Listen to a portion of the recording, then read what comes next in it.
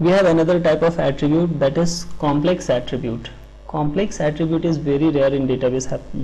Rare means we don't know, we don't use it at all, but we have to study it. So complex attribute is what we do, we nest some multi-valued attribute and some complex composite attributes into a and form a single attribute. Here for example, if we consider this example, we have address phone. This is a complex attribute in which we have combined phone number and address. This phone number may be multi-valued attribute, and here this is address is composite. So by nesting this multi-valued composite, and even we can nest simple attributes also with this.